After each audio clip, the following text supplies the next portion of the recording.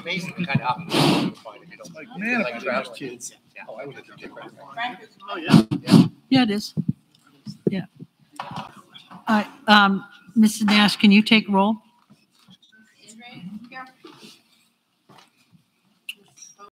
Here. Mrs. Boland? Here. Mrs. Bova? Here. Mrs. Stegley? She's here. She's here. Here, sorry, I'm out of it. Mrs. Gaines? Mr. Jones? I'm eating my cookie. Mr. Hara? We Mr. need another Hergenrother? chair. Here. Dr. Jermaine? Here. Mr. Kelly? Here. Mr. Kimes? Here. Mrs. Munter? Here. Mr. Nolan? Here. Mr. Nicholson? On that door. Get this. Mr. Rochelle? I'm here. Mrs. Rosa? Here. Mr. Russell? Here. Mr. Van? Here. Mrs. Weston? And Mr. Young? All right. Before we get started, two pieces of just captive audience kind of information. So the Boosters Club has Christmas trees left, and they're $75 each. They're absolutely outstanding this year.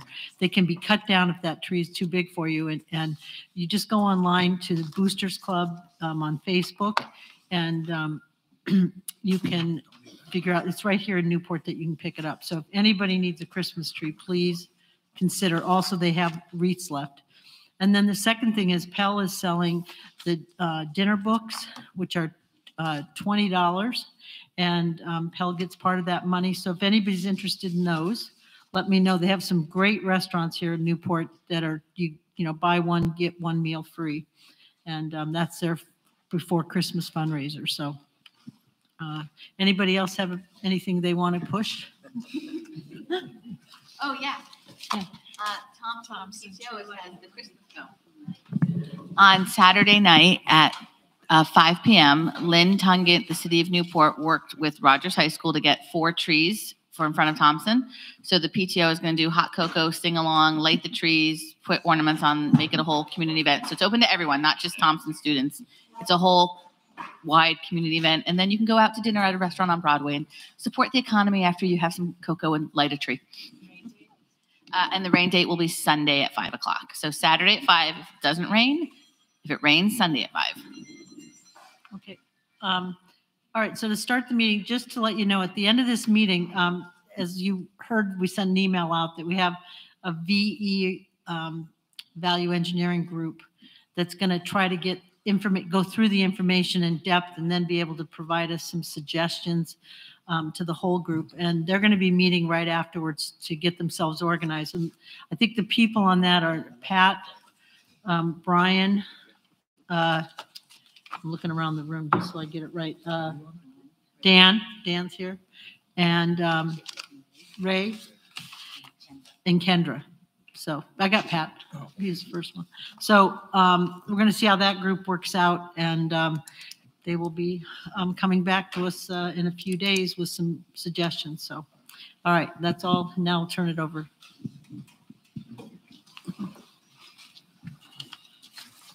Good evening. Joe DeSanti with Downs Construction. We're going to have Scott do an update on Pell first. Good evening, everyone. Welcome. So with regard to Pell, last time we were here, we had approximately 20 items out on the punch list. That's now reduced to 13. We received an update from BN recently regarding that. Regarding the balance of those punch list items, some of them are going to be addressed over the Christmas holiday. There are a few items that are going to linger out into January and February due to unavailability of some door slabs and a couple of other items. So there will be some things that trickle over the first of the year, and those will be coordinated within January and February. But also, like I said, for a number of the punch list items, there's going to be an effort over the Christmas holiday, which will be arranged with the school. With respect to the closeout, the care and maintenance information has been turned over to the school at the very basic level. There are a couple of things that need to be revised and updated. So with that, we have some lighting O&Ms, controls O&Ms, and site work as-built, and irrigation O&Ms are still owed. So those things will come in and will be added to that complete submission, and will be reviewed by the design team and Downs and brought to closure. With respect to the budget update for Pell, I mean, at this point, BN is billing down to approximately $20,000 left on the punch list item as retainage. We anticipate plus $300,000 surplus at the end of the job to be returned. So that still holds true, and as other things develop, we'll narrow that down. One of those things is the prospect of adding irrigation on the back of the school. Rob Schultz, I believe, was away. Jeremy from BN is going to coordinate with him now that he's returned and get a final disposition on the position of the water meter and the logistics of where we can put this without creating any problems with the DPU. So that information is forthcoming, and then we'll have options on the table as to which way we might want to go.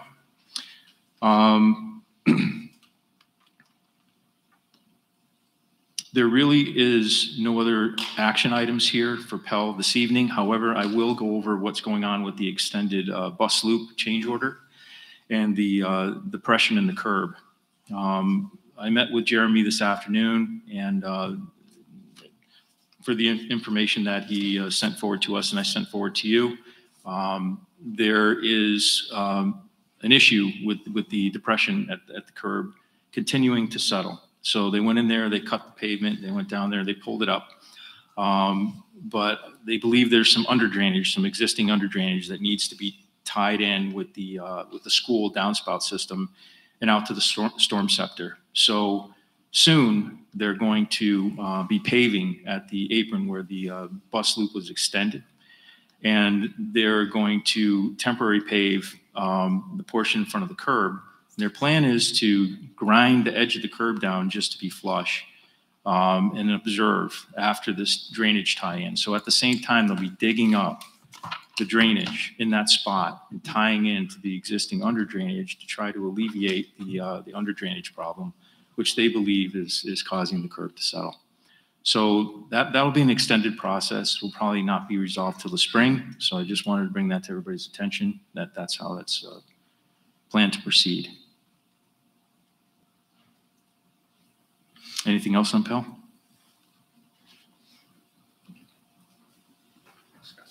So just to follow up on the closeout, typically when we do the closeout of the project, we get one book, multiple binders that the O&Ms that Scott referred to are operation and maintenance manuals. But because the school is operational, we asked Bean to start getting as much of the information so that the staff could have that information in hand. So they'll continue to supplement that binder with operations and maintenance manuals. And I think within the next month, I think from what Bean has told us, they'll have all of those missing couple items that are there. So the goal was, I know in the past when this project, the original school was done, there was some issues with getting the as-built documents and the warranties and the O&M manuals.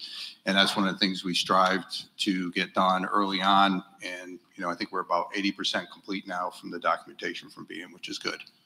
And we've asked for multiple copies. So there'll be a copy here, a copy and also on a thumb drive too. So we'll have multiple copies, and we'll actually keep a copy in BM. So if you ever lose a piece or have a question, we'll be able to have access to it as well. So moving on to Rogers, before we get an update from Gilbane and SLAM, I do want to talk about the value management log.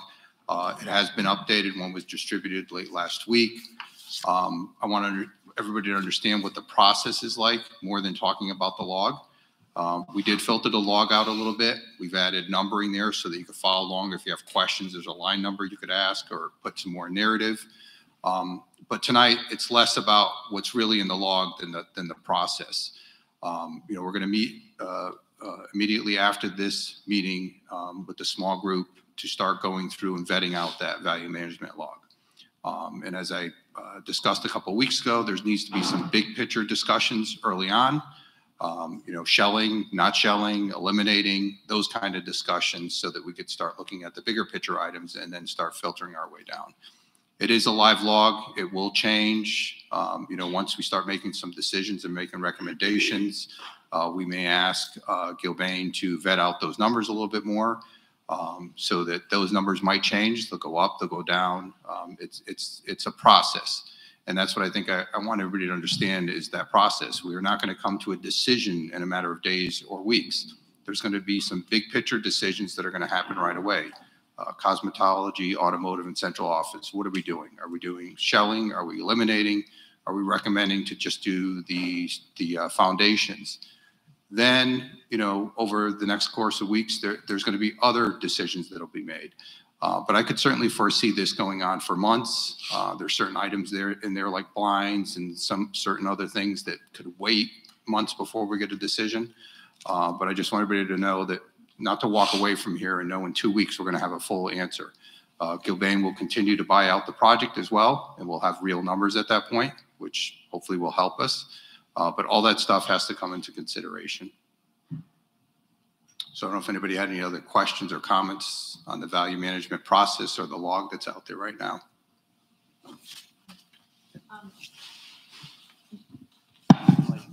Go ahead. Oh, the mic. no, not really. I was wondering, while we're doing the value engineering, will we be considering other strategies to possibly get additional funding? Think about alternative courses the district may want to take, i.e., I'm not saying do this, please, I'll repeat, I'm not saying do this, but if programs we decide to eliminate, do we then decide to file another stage 1 application and go to bond for a smaller amount? Looking at the type of reimbursements, that's a very tight timeline. So I believe February 15th, the application has to go in. September 23rd is when we have to have stage 2, and then decision is in December of 2023. So there is still time to receive incentives, etc. That's an example of other strategies to think about. And I will bring up the taboo word, regionalization, if people are thinking about possibly reconsidering that or coming back to the table.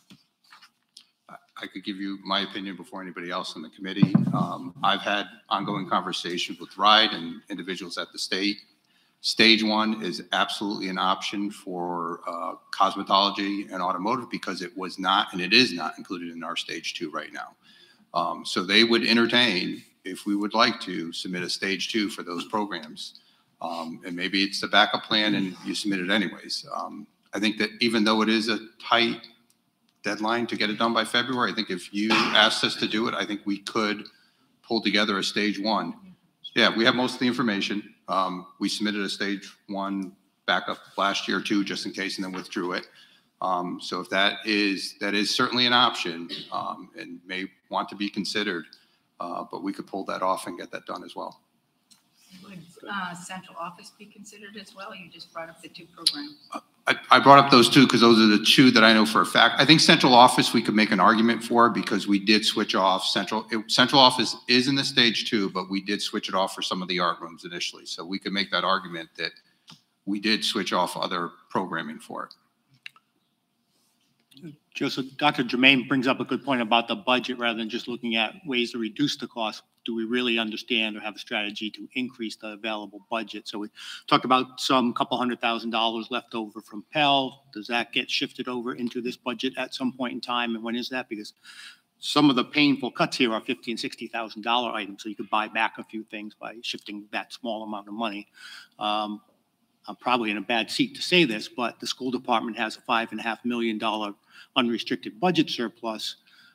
They could probably strategize how that would become capital improvement funds and get reimbursement from the state and buy down some big items in here, like shell outs or athletic fields or other things. So I think there's a few options around that. We might be able to, ahead of the bond, actually increase some of the available funds. You're absolutely correct.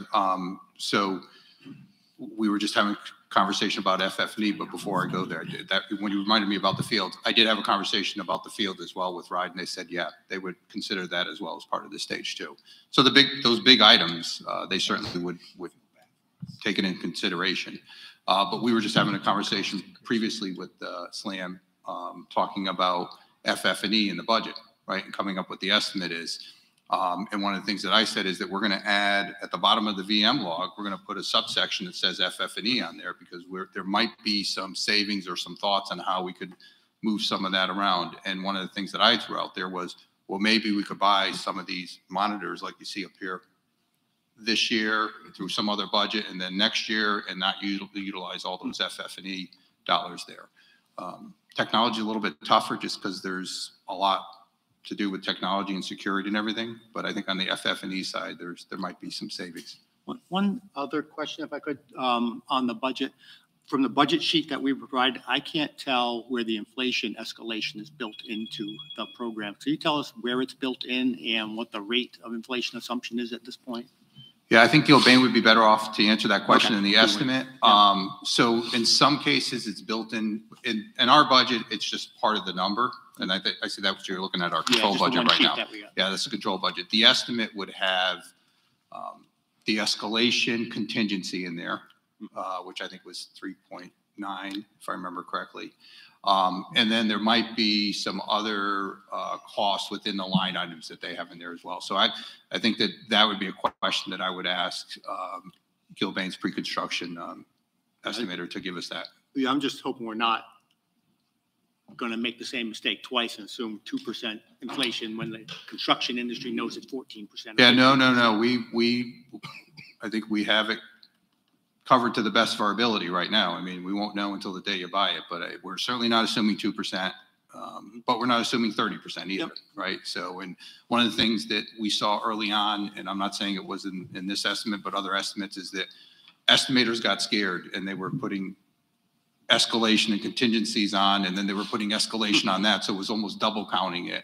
And then everybody looked great at the end when they bought the project and it came under budget. But it also means that now you got to go back and start adding stuff into the project, right? So sometimes, it's difficult to add stuff. It's difficult to take stuff out. But it certainly is something that we're keeping an eye on. Another strategy I think we need to look at is operational saves for our operating budget. We want to keep that as low as possible. So some of the deltas that you see that are in the tens of thousands, I think that's something to itemize and then be able to come back and ask the school committee whether they'd be willing to take some of that surplus to reduce operating budget in the long term. So I think that's a strategy to consider. That's actually a very good point, Ms. Bo, right? So I was just in a VE meeting today on another project, and this is, like I said, this is not unique to Newport. It's something we deal with every day. And one of the things they want to do is go to VCT, like this floor. And I said, absolutely not. We'll find the money in the district because the amount of time and money it costs to maintain this floor over a period of 10 years, the buyback on it is just find the money and we'll find the surplus to put that in there. So those are the kind of things that we want to be aware of and make the right decisions. We don't want to, I don't want to say, I guess, make the building where we're coming in at less cost, but over a long period of time, the operational cost is significant. Correct. And there's several things on there that need to be identified that way, including, as we saw at East Providence, the tile on the walls, because they were refinishing all their walls in the bathroom as well as in the hallway. And then our water bills are very high. So, we have to do those kinds of things to reduce costs as well as the flooring and so on. Thank you. Just on that floor, I mean, all the principals will know, is the custodians spend the whole summer getting the floors ready, more than one. So that's a lot of savings,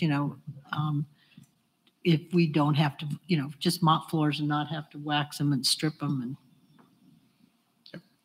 Yep. And the same thing with the wall tile. If this wall tile wasn't in here, you'd be painting it every single year, right? And that's a cost.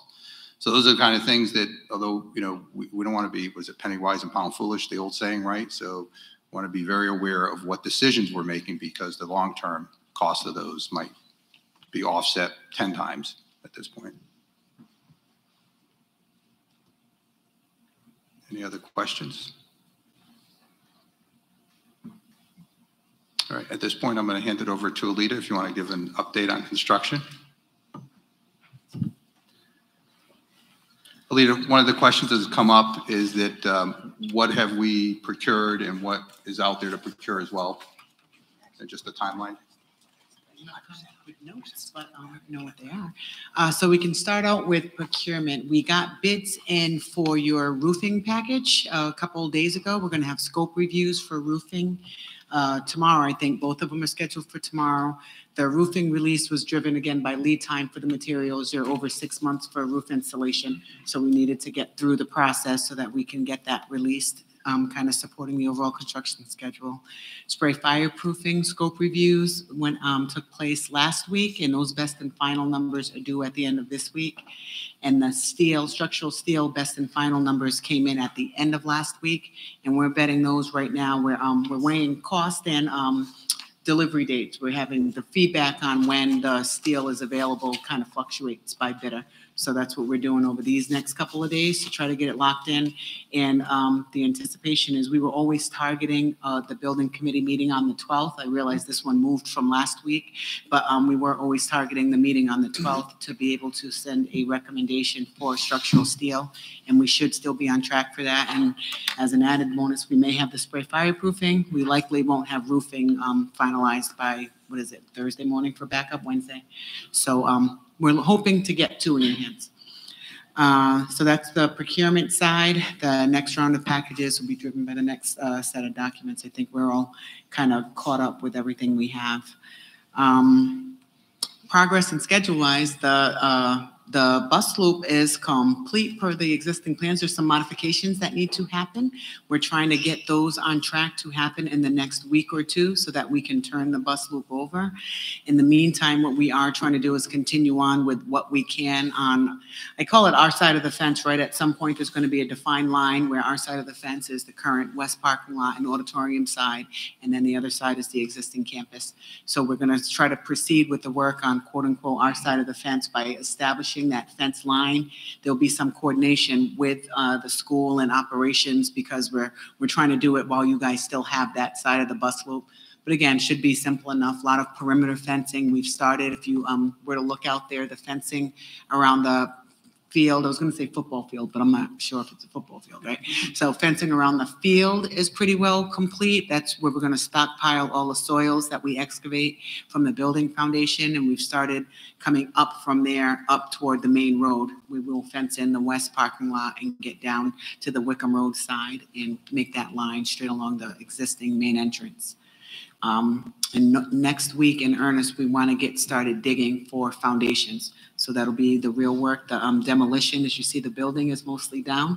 A couple little corridors and things that are still standing. Finishing up that temp wall at the end of the gym. And then we'll be starting the ripping out the foundations, which is the underground portion of the existing auditorium. So that starts coming out, and that allows us to start digging for the new foundations, like I said, next week in earnest. So that's schedule on Rogers. Questions? Yeah, I had a question. When by cutting off the corridor, is that going to affect the heat in the gym? No, it shouldn't. The Make Safe, they kind of delineate the lines that we cut, and we cut and capped them and kept its own services separate to that side. Can you tell us a little bit about those additions or alterations to the temp bus loop that you're talking about? That's going to cause a little delay in the transition of possession. The mic. Okay. Can you explain a little bit about the additions or alterations to the bus loop, the temp bus loop that you mentioned? What we're doing is making it wider by about 6 feet right now as designed. The buses could pass each other, but it's tight. It doesn't really work logistically for how they get there in the morning, line up, move students on and off. It's kind of, it's just too tight for everyday operation for the next 2 years. So we got a sketch where we're going to widen that a bit, move over the Jersey barriers to create that walkway for the students and just give more functional space to the drivers for doing it, doing the business of lining up the buses and getting the kids on and off. Okay, and what's is there an additional cost to that? And if so, why was that not thought about when we designed it? I just want to know what the cost impact is for having to do more. And then, of course, causing this delay in transitioning it over to use? There is a cost impact. We're waiting on pricing. I mean, I can't speak to why it wasn't thought of when it was designed. We kind of, just working from the plans. We're trying to minimize that cost and the schedule impact. We have a couple options on the table. Asphalt, as you know, plants will be closing soon. So that's really that's the driver. If we can get them in there, if we can get a commitment from an asphalt plant by the end of next week, I think we're in pretty good shape. Otherwise, we're looking for a temporary measure for the temporary space so that we can still get the buses what they need for function. And then if the asphalt gets pushed beyond the first of the year, then it would be, something to deal with. Thank you. A process question on the bid packages, probably two-part. One is when you award, how long is it valid for? Is the bidder held to deliver? And the second one is when you do award a bid, do you go back to the construction document cost estimates and fill in the actual so we're not using estimates any longer? Yeah, so we have developed a tracking sheet. I mean, Joe looked at it. It's our comparison, right? We have the estimate line items, and as the bids come in, we're comparing it to show nets over, under, savings. Yep. So we are tracking that as they're finalized, right? Not necessarily when they come in, because there's the vetting process and the revision of the bids. So, and they vary, like all of the bids come in and they have some, we'll hold our price for 2 weeks type of language up there. But when we go through the scope review process, we're tracking, we're conscious of your committee schedule and approval cycle so that we request when they come back with their best and final that number is held until, like, for instance, we told the steel contractors that they need to hold it until December 15th, knowing that the meeting would be on the 12th and give us the time to get through the process of the award to support that number. They originally wanted to hold it until, I want to say, December 1st or November 15th. Okay. Yeah, I'm probably most interested in locking in costs so we know where we are. Any other questions, comments? Well, thank you. Sitting right over there if you need me. So just to follow up on that question about the cost, as we were reconciled the 60% CD estimate, proposals were coming in, bids were coming in, and part of that reconciliation is Gilbane and Slam Myakota, their estimator, changed those numbers to plug in the numbers that were going to be the RTAs, the recommendation to awards for those. So, but now at this point, there won't be any other estimates. What we will do, though, is, as Alita had stated, there's a tracking log that shows what the estimate number is, what the actual will be, and then there'll be a variance as to up or down or whatever that might be. I don't believe there's an update from SLAM today. I think they've been working and supporting us in the background with anything that we need. I think the next item we do have is an action item, though, for the owner-provided special inspection and third-party testing recommendations. And Scott, I believe you have the backup.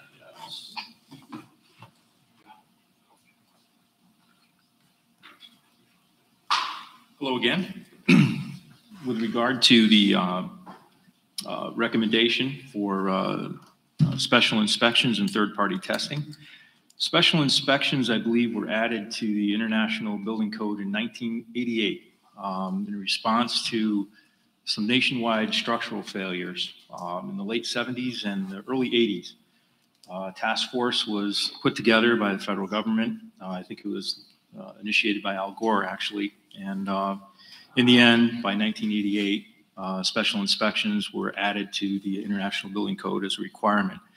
It's all about safety.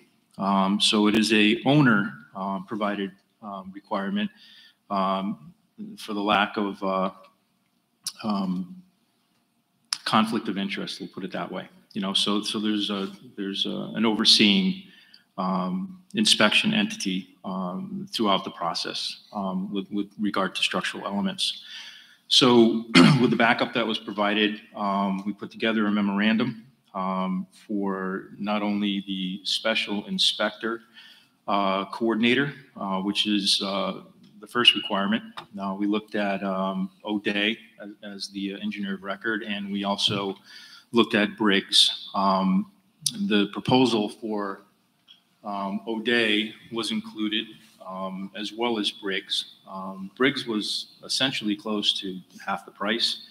If we do consider O'Day, I mean, we're essentially in some ways paying a premium. So, you know, in the interest of saving the dollar, which is important on this project and others, we recommended that Briggs take on the responsibility of Special Inspections Coordinator. And at the same time, we reached out to 5 third-party materials testing agencies, did a little spreadsheet to compare them side by side and qualifications. And Briggs, again, came out on top with respect to that. There is another element within the special inspections, which is the geotechnical portion.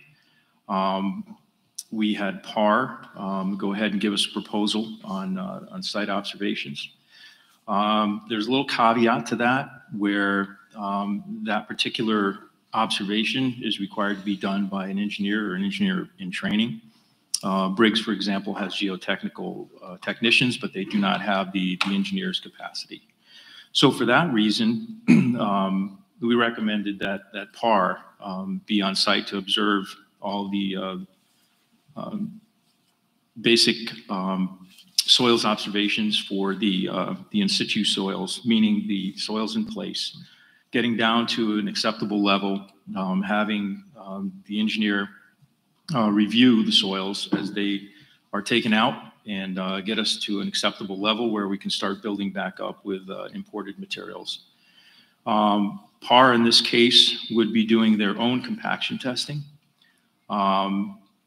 There's also, as we get into the nooks and crannies of this particular letter, if you can scroll a little bit down.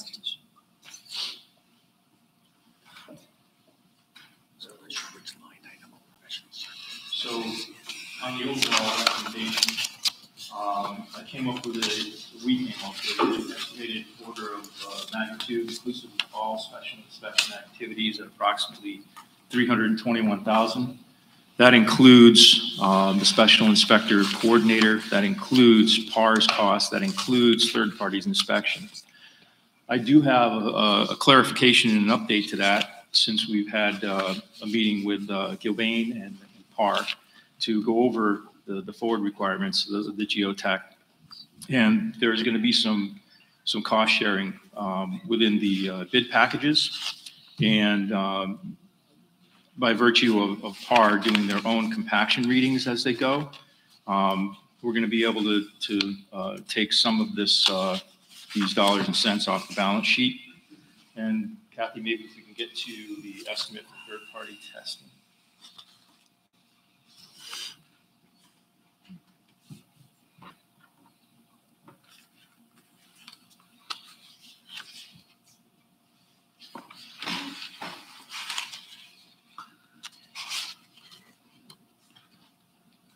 And she's scrolling through the proposals that were put in for comparison.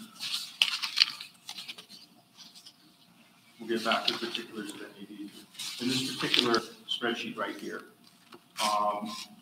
Under the soils portion, the compactions, the sieve analysis, which means the gradations, they have to take samples of the soil in order to come up with a proctor, which is a mathematical equation to basically assess the testing density of the soils. They have a number to go by. So these particular elements, these two, many of these things will be taken care of within the PAR geotechnical. And as far as the sieve analysis, within the Gilbane bid packages, the import material will have a sieve and a proctor submitted with their environmental data. So from a cost sharing perspective, taking this quotient out and saying that it will be shared between the PAR scope overlap and the Gilbane bid package inclusions. And then with respect to the number of traveling occurrences, if we can go down a little bit further.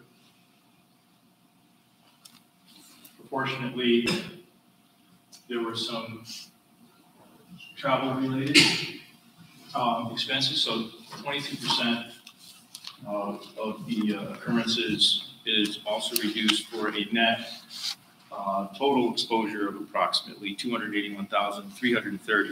Not to say that we won't be spending close to 321 because of the inclusions within the bid packages. You know, it's being paid for in one way or another. But with respect to what we're looking to approve and add at this point, we're recommending Briggs as the special inspections coordinator, Briggs as the third-party testing, materials testing and testing agency, and PAR as the geotechnical engineer of record for all the base soil observations.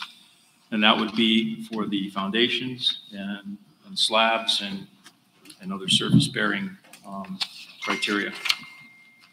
I have a question on that.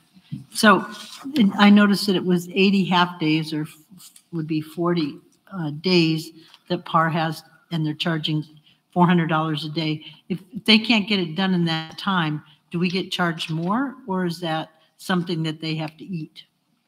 Yeah, so go ahead. The answer is we would get charged more. So this is an estimate of what the inspections might be.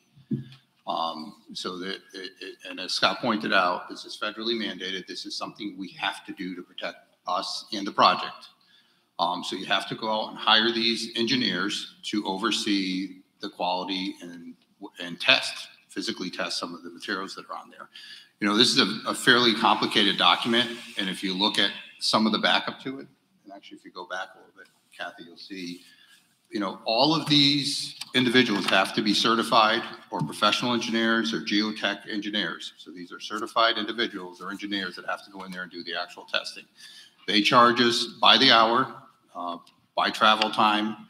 The one thing I will say is if we have to go back and retest for some reason, if something fails because a subcontractor didn't do anything right, we would not want to pay for that. We would back charge that contractor. But those are extreme cases that happens. But for the most part, they're here. They give us our best guess on how many times they have to come out here based on the schedule, based on the documents, based on their experience. But I think even here at Pell, we ended up we found some additional soils, if you remember, and we ended up paying a little bit more for our professional engineer or geotech engineers to come back and test the soils to see if we could reuse it. So, Joe, from a budget perspective, the control budget, where are these professional services carried? Because I don't see a lot of money left in uncommitted balance. Yeah, they're in the top portion under professional services. Mm-hmm. And I think we had targeted a little over 300,000 for that, if I remember correctly. So it would already be in committed encumbered? Yeah, we probably put it under encumbered already, yes. Okay. Yeah.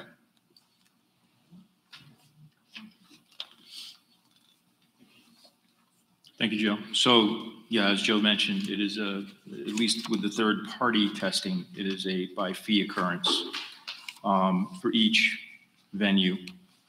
So with that, this estimate for third-party testing sheet that was just up on the screen, we actually reached out to SLAM in collaboration with them. We came up with an estimated number of inspection occurrences, so we could put, you know, an order of magnitude to this. So that's basically where that came from. So, you know, with respect to the details of each of the proposals, you know, it is part of the backup. I'd be happy to go over any of these with you if you feel it's necessary, or as Joe mentioned, it's federally mandated and it is a requirement. And we did our due diligence to bring in some proposals and get to the most cost-effective and qualified position with respect to special inspections and third-party testing.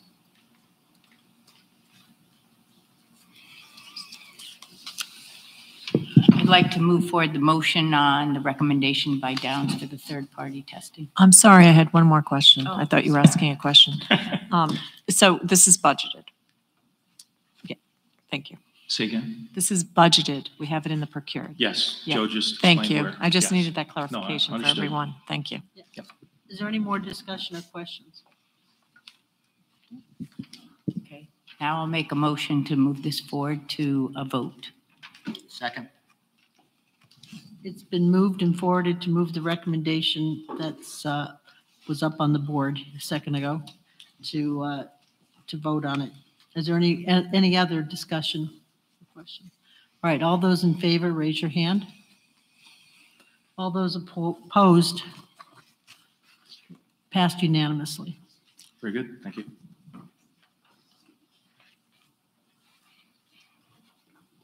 Okay, that concludes our update, unless anybody has any specific questions.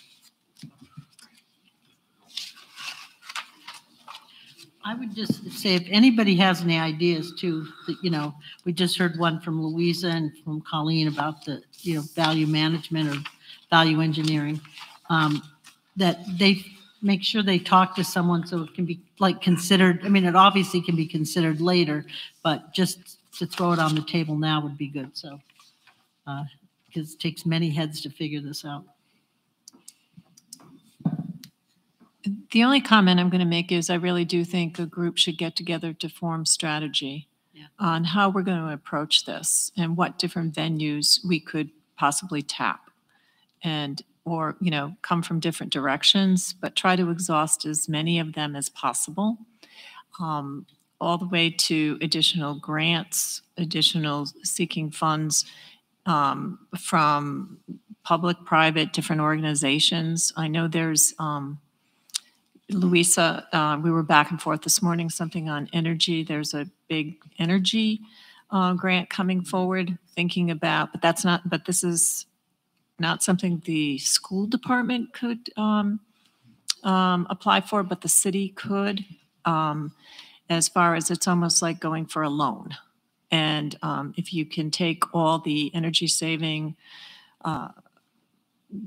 costs we have in our present project and throw it over to that loan and then somehow work something out. But that's a bigger thing. And I'm not saying, I'm not making recommendations. I'm just thinking of all the different options there are. Again, going back to the taboo word, regionalization for some, middle school. That's something, you know, high school people weren't too in favor, but, you know, listen, Thompson Middle School is small and Middletown needs a new middle school. And then we want all high school students to have as many choices as possible. You know, maybe something could be worked out that way. I don't know. But I do think we do need to look at, and we have, it's just so everyone does know, the school department has, and with the finance subcommittee, we have talked about if we have to tap some of our fund balance, possibly, you know, we all need to do our part. So we are looking at all different options. Okay, anybody else with anything they want to add? Oh, Santa Claus too. We like Santa Claus. So if there is a Santa out there, Isn't yes, that you said? come see us. Christmas miracle. Lottery. All right, so if there's nothing else, I will leave the VEM group here and they'll get started in a few minutes, but there's more refreshments in the back for, you can take them home, so little baggies. Motion to adjourn. Second. All those in favor? Aye. No one's opposed. Thank you, everybody. Thank you.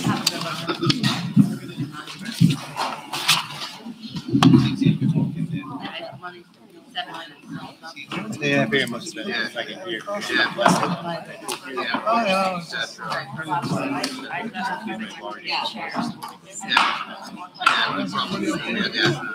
think if you 20 feet and need 26 feet in road, you'd have to pay for that anyway.